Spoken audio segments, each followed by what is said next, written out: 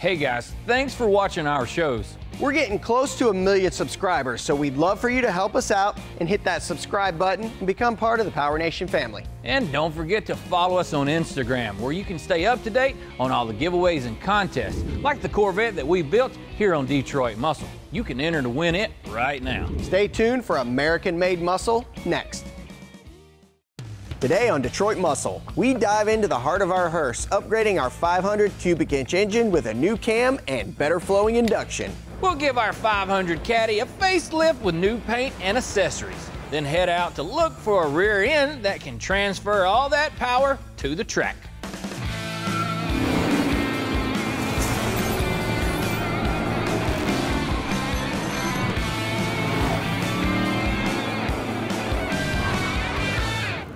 Hey y'all, welcome to Detroit Muscle. Whenever it comes to sheer American horsepower, one thing that probably doesn't cross your mind is a Cadillac. We've got one here in the shop, and to call it tons of fun, that's kind of an understatement. Now, we've already pulled the engine out from under the hood, and today our chore is taking that, applying a recipe to make some serious heavy horsepower. This is 500 cubic inches of Detroit engineering. Now, I know it doesn't look like a whole lot right now, and the power output isn't all that impressive either. It makes somewhere in the neighborhood of 200 horse. But after swapping out a couple of parts, pulling some wrenches, well, this thing's gonna make right at 1 horsepower per cubic inch. So that's 500. Oh, and the torque number is pretty impressive as well. Try 700 of them. To achieve those numbers, we'll start by disassembling the accessories on our engine. We're going to be removing all the heavy old parts like the alternator, followed by the clunky air compressor. Then we'll unbolt our power steering and fuel pumps. A small portion of these pieces we will be reusing, but several, you could say, are past their prime, so they're headed to the scrap bin.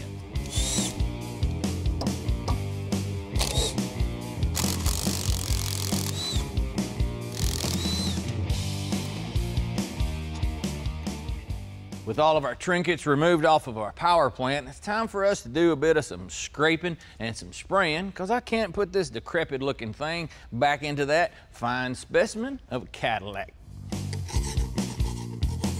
We're removing over 44 years of crud that is built up on this old workhorse.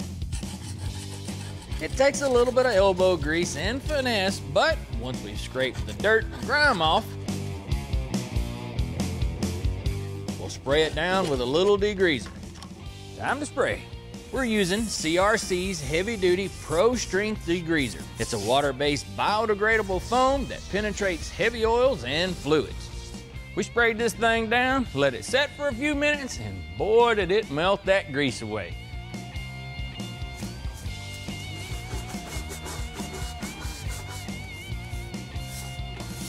After a bit of this scrubbing and some loving, we're pretty much ready to go ahead and tear this thing down. It looks pretty good.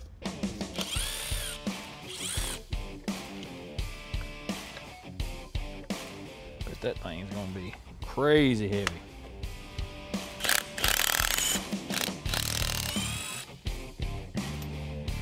Hope that old intake ain't so heavy I need a cherry picker. Could be, I bet it's heavy. Few of you guys may have heard the old saying, cheaper way to go faster is to unload the truck. That means simply get lighter. Now with this old big Cadillac, this thing weighs north of 600 pounds fully dressed. Now we're gonna try to lighten this thing up some. Now with our intake, it's made out of cast iron, so it's gotta go. They make an aluminum one that's gonna flow a lot better, and so that's what we're after. Now there are gonna be a few other things we're gonna get rid of, but first, let's get this intake off. And I ain't looking forward to this. That ain't too bad. Ain't too good though. Jeez.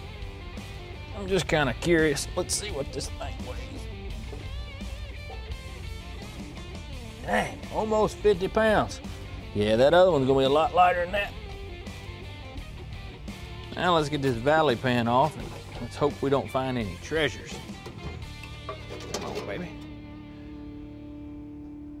That's not too bad.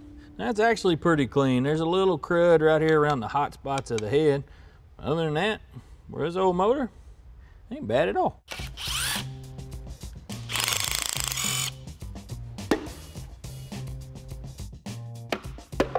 Got him.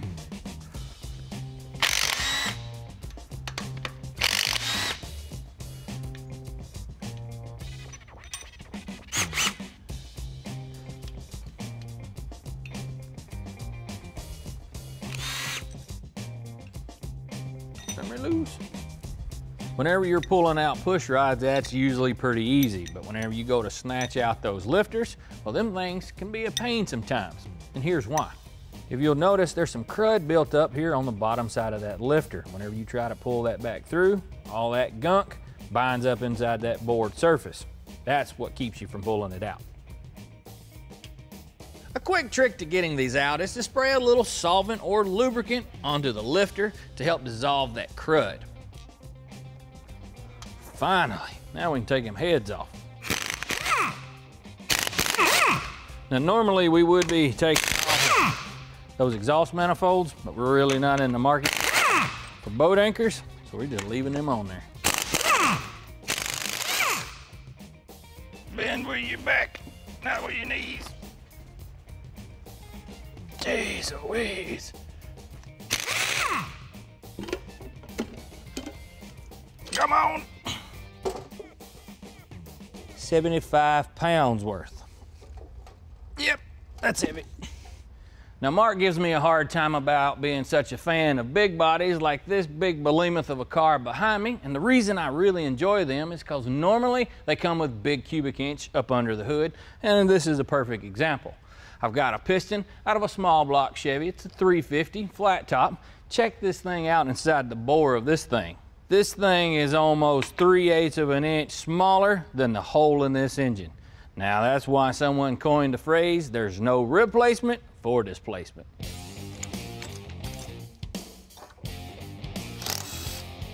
We're planning to swap out our bump stick on our Caddy, so a bit more tear down is in order. We got to get this timing cover off, the distributor out of the way. Oh, can't forget all these ooey gooey innards.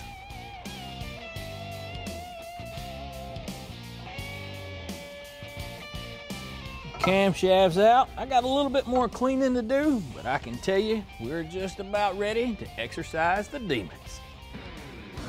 With the engine stripped down, now it's time to install our upgrades, making this Caddy 500 a torque monster.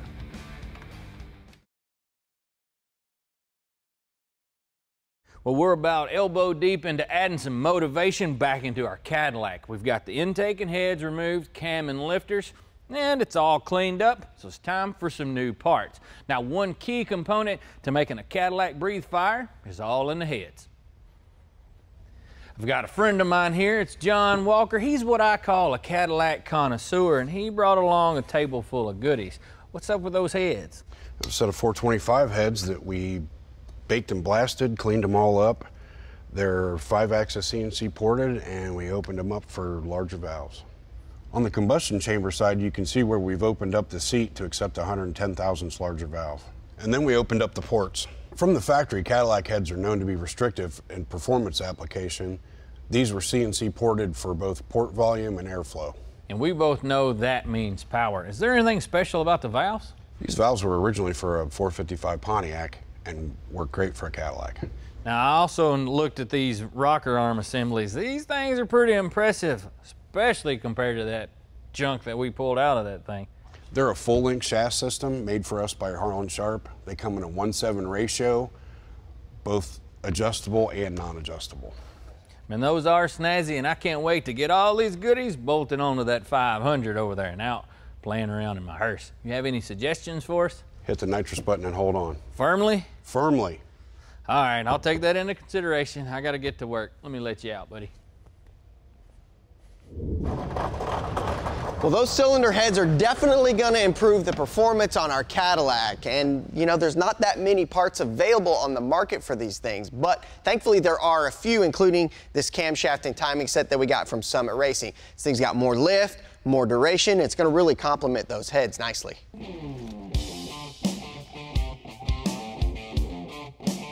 We'll add a little assembly lube to our cam, then slide it in. Lift on this cam is 520 thousandths on the intake and 504 on the exhaust. The duration at 50 thousandths lift is 234 degrees on the intake side and 249 degrees on the exhaust side. Now we're ready to install our timing chain assembly, and we'll torque it to spec.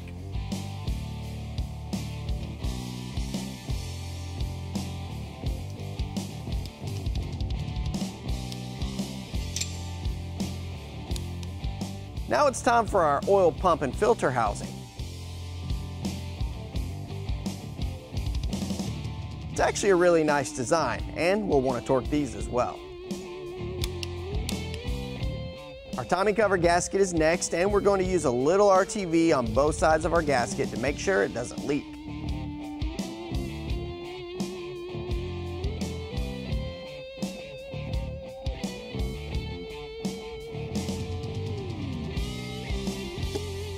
Then we can add our cover and install the water pump gasket, followed by the water pump.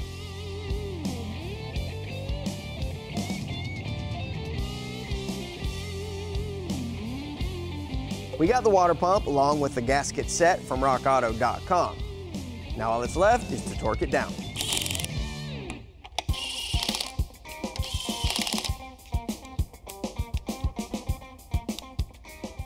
With the new seal in our timing cover, it's time to install the crank hub. This is an uncommon design where the harmonic balancer bolts to the hub, which is a press fit.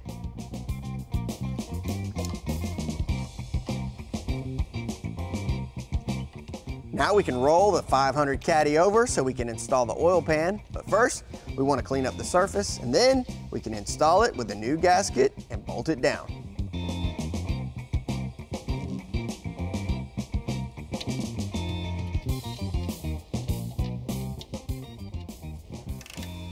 Now we're torquing these bolts for the oil pan, working our way from the inside out. And the reason we're doing that is because we want to make sure they're all tightened the same. That way it's going to keep it from leaking over time.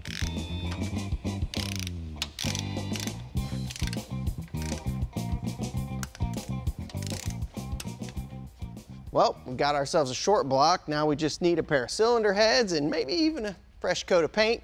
This thing will be like brand new. We finish upgrading our Caddy 500 and show you a tip on how to correctly measure your push rod. Well, we're making some pretty good progress. We got the bottom end of our caddy all assembled. I'm gonna slap our gasket in place, and then I get the joy of picking up this giant piece of iron. You got it? Yeah, I got most of it. Well, I got the easy job, and that's prepping these ARP head studs. These things are great because they come as a kit, directly fit for our Cadillac, and then also these things are going to hold more than we could possibly throw at this thing. I mean, we are going to be spraying it, and this is one of the precautions you take, and it's an easy one to do. You excited? So excited. You know the torque sequence? No, you know a torque spec? I can get it. I bet we're gonna need a cheater pipe. All right, got it dialed in for you for the first round. All righty. We're gonna torque these down at 3 different settings using the same sequence, ending at 110. With those all torqued down, now it's time to spray on a splash of color.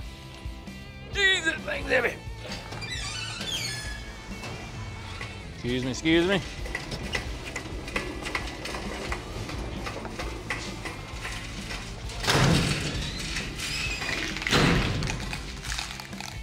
Look at that.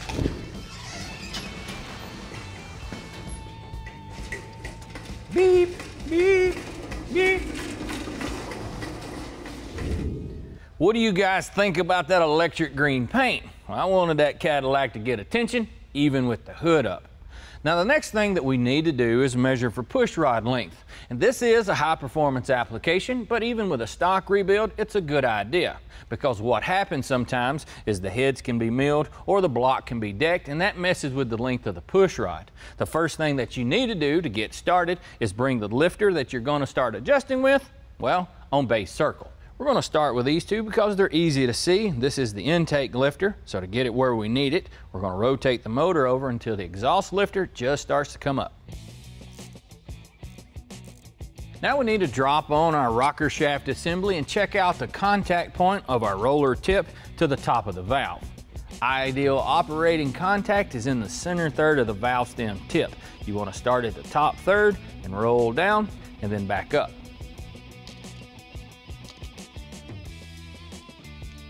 With our application, we have to torque these down for an accurate reading. Now I want to check out the tip and see exactly where it's at, and I want to use this little marker. Tell me the story. I'm going to scribble a little of this stuff on there and tap the roller on it. That line indicates our contact point. It's on the upper third, just like we need. Now to do a task like this, it's handy to have the right stuff, kind of like these push rod measuring tools that we got from Summit Racing. Now we're going to be needing this big old long one for this big old Cadillac, but they have them in different lengths for different applications. And how it works, you basically just unscrew one end of it and that makes it longer. Let's slap this thing in, see where we're at. You want to make sure this push rod is seated on both ends, and you just keep unscrewing it until you just feel some pressure. You don't want to keep cranking on it and depress the plunger inside that lifter. That's this. Now I need to pull off this rocker assembly to get that rod out, then we can measure it.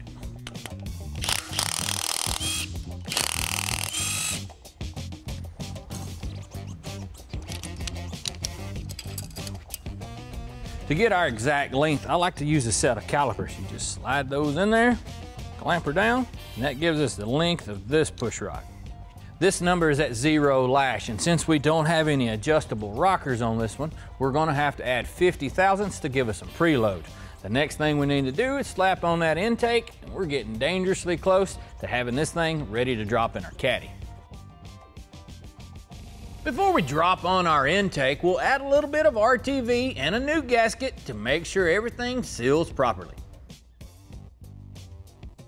We're going to top off this Cadillac with this aluminum intake that we got from Summit Racing. Now it's going to really add quite a bit of power to it because it's less restrictive than that factory unit. Plus, it's a whole lot lighter. That original one was almost 50. This one is less than 20.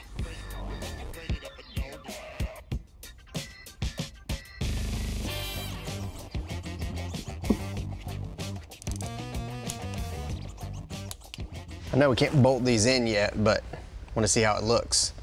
Oh, look at that. The baby one. Yeah, just 850.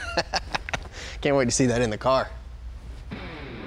One man's junk is another man's treasure. We head out to an all-Ford salvage yard to look for some parts for our Cadillac. Well, we've been making some really good progress on our hearse, and I'm out here today kind of scrounging around trying to work on our next upgrade. It's easy to say that with that Caddy, well, it's an obscure car, and the aftermarket support is kind of minimal. And what I'm wanting to do is kind of fix up the rear end. Now with that hearse, it's got airplane gears under it, and I want something with a little bit more grit to it. Something, you know, it's gonna peel back the pavement. So hopefully I can find something out here in all these old carcasses.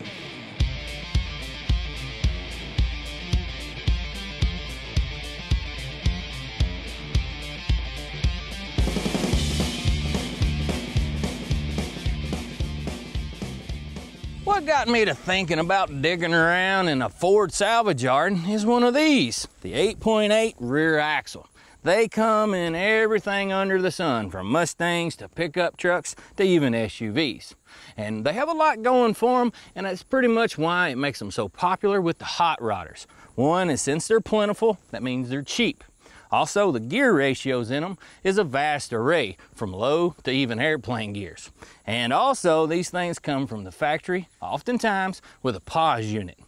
Now this thing isn't going to work for our application because it's a little bit narrow and it's probably too small. But luckily for us, this thing does have a big brother. So what I'm looking for is the 975, and what that refers to is the diameter of the ring gear, and it comes in the large SUVs and the pickup trucks. Now their gear ratios are the 355, the 373, and the 411. For our application, this 373 will be sweeter than honey. This rear axle's got a lot going for it. It's got that ratio that we're looking for, it's got the pause unit, and this thing's got factory rear disc brakes. So let's tally that up. All right, and all right. Let's get this thing out from under there.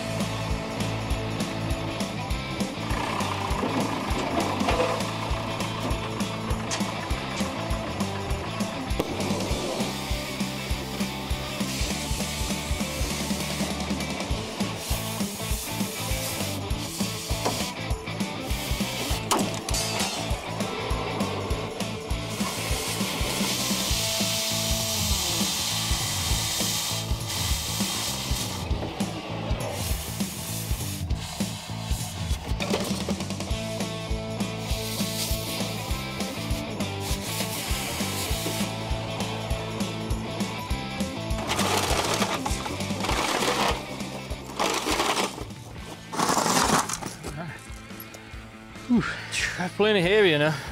No kidding.